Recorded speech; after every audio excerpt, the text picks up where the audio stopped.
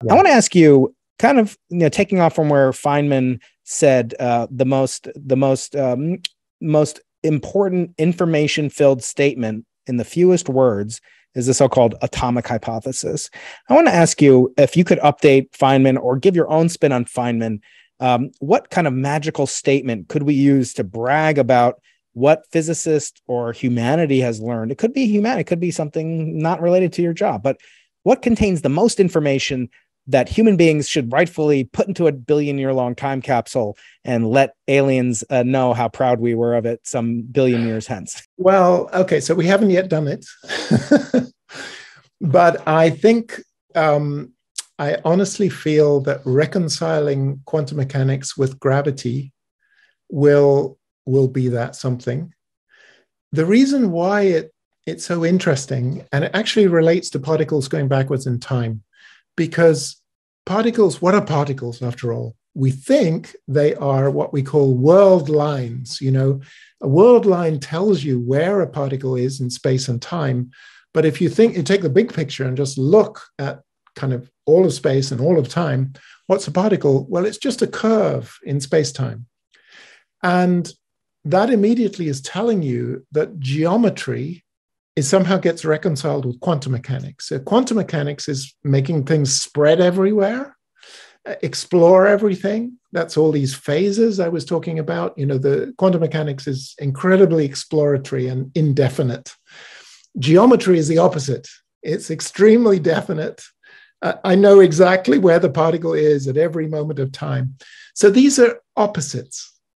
And when we try to link gravity to quantum mechanics, we've got to understand, how are these things reconciled? I think they can be. It's extraordinarily difficult. When it is, we will truly be sort of uniting opposites. Quantum mechanics, wow. There's the uncertainty principle. So if you say where something is now, or what geometry does the universe have now, inevitably there's something you know nothing about, which is, in the case of the universe, how fast is it expanding? If I know exactly what the geometry is now, then I cannot know anything about how fast it's expanding, according to quantum mechanics. So the only way to know anything is you say, well, I know approximately this and approximately that. So you can see there's a huge tension between even the notion of geometry and the notion of and the uncertainty principle in quantum mechanics. So that, I think, we've got so many clues. You see, this is not pie in the sky. We know how particles work. We know what they do in colliders. We know quantum field theory works to very high precision. Oh, yeah. What we don't yet have is a sort of geometrical picture of exactly what the particles are doing and what that even means during one of these processes.